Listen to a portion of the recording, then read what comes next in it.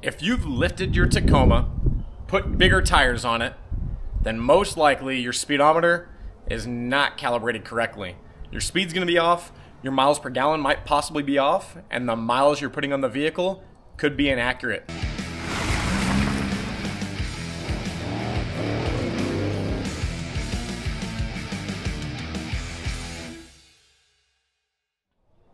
What is going on? If you do not know me and you're new here, my name's Chris. This is the Fortune Taco. You can find me on Instagram over at Fortune Taco AZ. On this channel, I like to create videos that are related to my 2021 TRD Off-Road Tacoma, like product installs, product reviews, off-road adventures with the truck, or any meets that I attend or host myself. So what I have here today, and what I'm going to be installing, is going to be the speedometer calibrator from Hypertech. I will have a link for this in the description below if you wanted to go and pick this up yourself. It is a very, very simple install to do. It is just a plug and play harness that we're going to be putting in the truck. So what is going to come in the kit? The main thing is going to be this wiring harness. What we need to do is pull out the speedometer.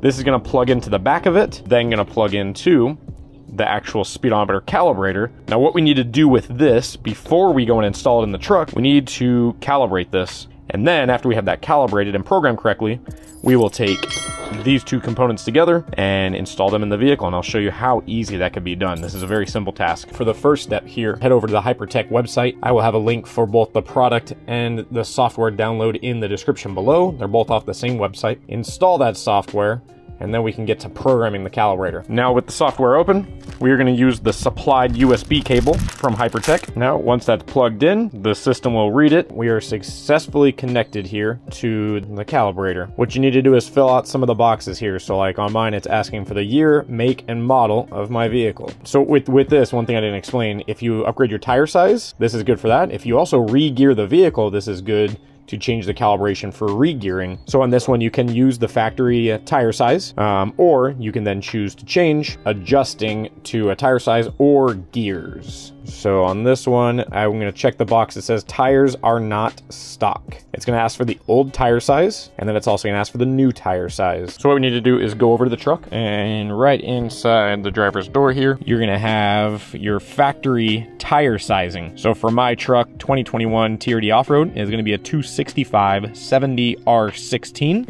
265/70/16. And then we need to tell it what the new tire size is so it knows what we're upgrading to. Mine's upside down, probably can't see it, but I am running 285/70R17s. 285/70R17. Now after you've input that, there's a second box for you to check if your gears are not stock. If you've done a gear swap, you'll want to check that. You're going to input the old gear ratio to the new gear ratio. Now that I've had the tire sizes input, the very bottom left, I'm going to click the program module button. After I've clicked that button and it's updated it, at the very top it says module was successfully programmed. So we then will go ahead and unplug the calibrator, and now we are good to go to the next step and plug this into the vehicle with that plug and play wire harness. So we need to go into the driver's compartment. Gain access to the backside of your speedometer. If you have not done this before, it sounds intimidating, but it is not hard at all. There's a couple trim pieces to pop out, a couple screws, and then that pulls out. Pretty simple, and I'll show you exactly how to do it. Gently pull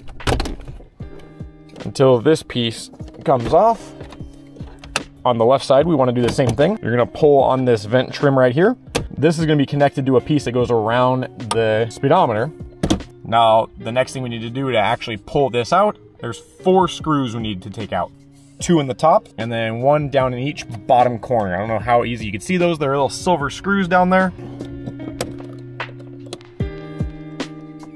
So this is gonna be a tight space to work with.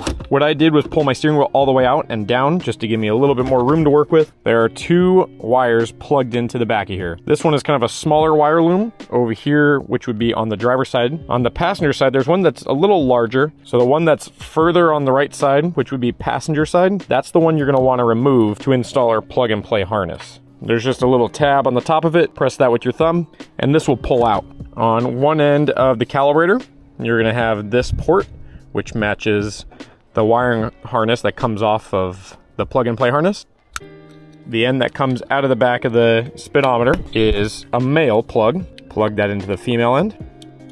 And then we're gonna take the other end and plug that back into the speedometer. Now with that plugged in, you just need to clean the wires up. Hypertech does include a couple of zip ties if you choose to use them. Try to just tuck this away somewhere back in here that'll work and not interfere with the speedometer when you put that back in.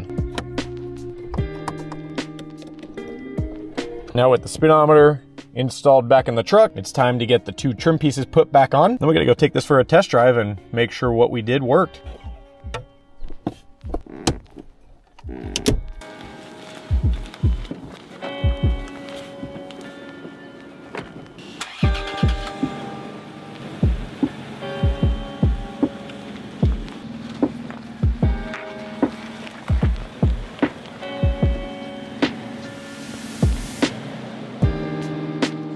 Right now, just rolling through the neighborhood at a slower speed, doing 25 miles an hour. My speedometer and the GPS are just about a mile per hour off. So we'll see if when I increase the speed, if that changes or if it stays the same.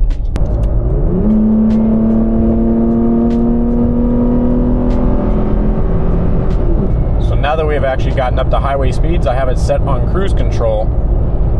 The speedometer on the truck is saying I'm doing 80 miles per hour. My Garmin GPS is saying I'm doing 78 miles an hour.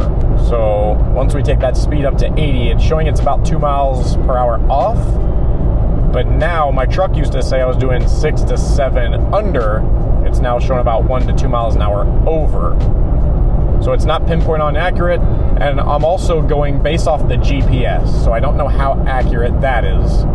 But I did see a change in the miles per hour, and I would rather have it a little over rather than under, so it keeps me from speeding or getting myself in trouble.